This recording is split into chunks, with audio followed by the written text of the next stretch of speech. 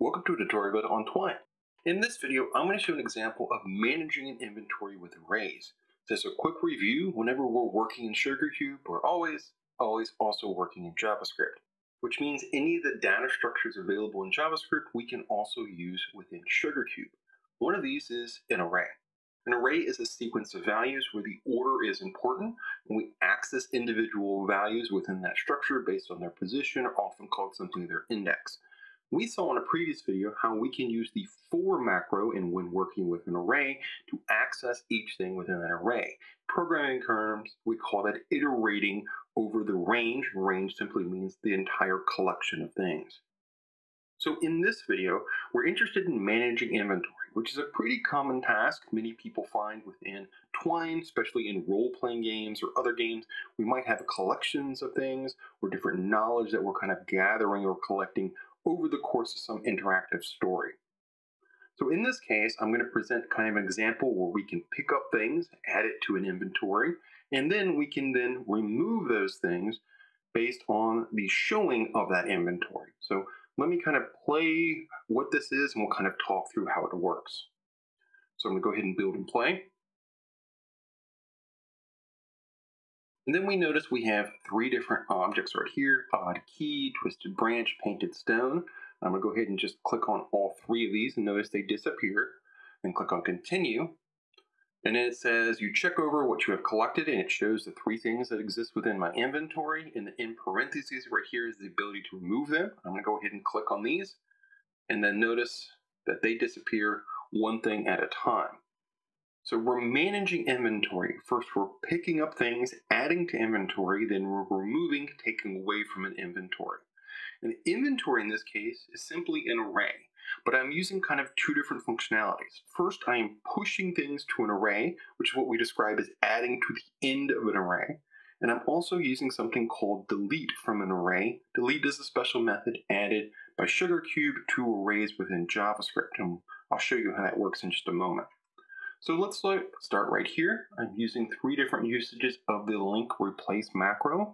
So as a quick review of how this works, we can replace whatever the link was with something else.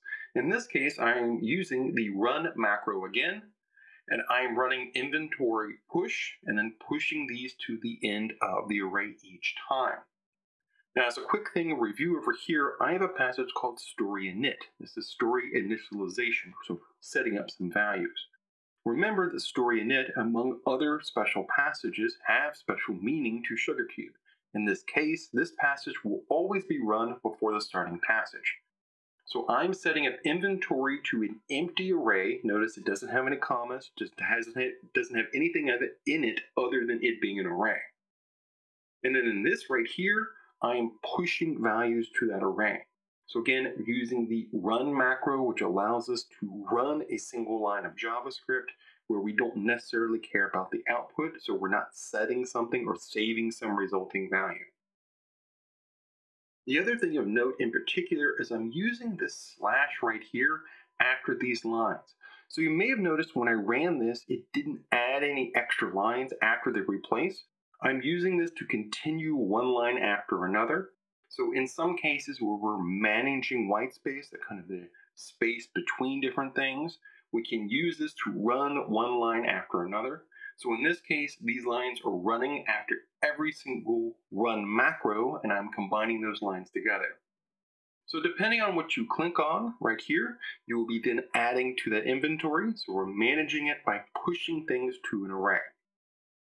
Now over here in inventory, we're doing something slightly more complex.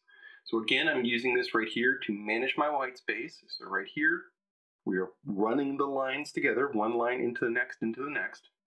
And then I'm doing something fairly complex right here. So first, we're showing kind of an itemized list right here. That's where this little asterisk comes from.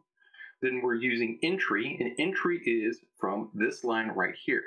Now, in a previous video, I talked about one of the ways we can use the for macro is working with the range special keyword within SugarCube. And range, of course, simply means all the values in the structure.